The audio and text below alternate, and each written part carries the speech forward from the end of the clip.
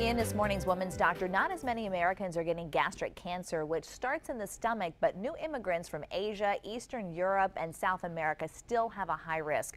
Mercy Medical Center Dr. Vadim Gushchin says gastric cancer is often diagnosed late. That's because that's when the symptoms start appearing. But if the cancer is found before it spreads outside the stomach, it can be treated with chemotherapy and surgery, not just surgery. So gastric starts in the stomach. What exactly is it and how does it spread?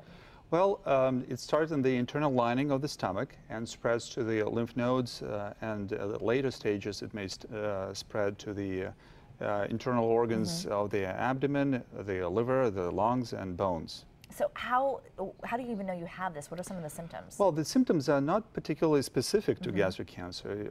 Patients typically feel indigestion, maybe pain, and that's a problem. That's a problem to diagnose it early.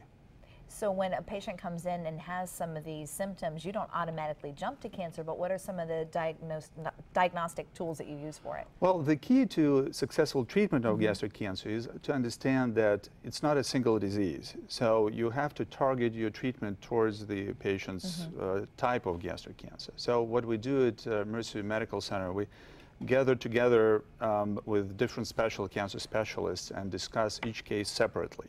So surgeons bring to the table understanding how to treat gastric cancer with smaller surgeries, with more precise surgeries like robotic surgery or laparoscopic surgery.